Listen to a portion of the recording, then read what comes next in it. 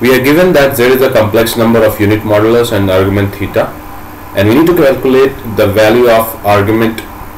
of 1 plus z upon 1 plus consecutive z. Now we are given that z is a complex number of unit modulus and argument theta, so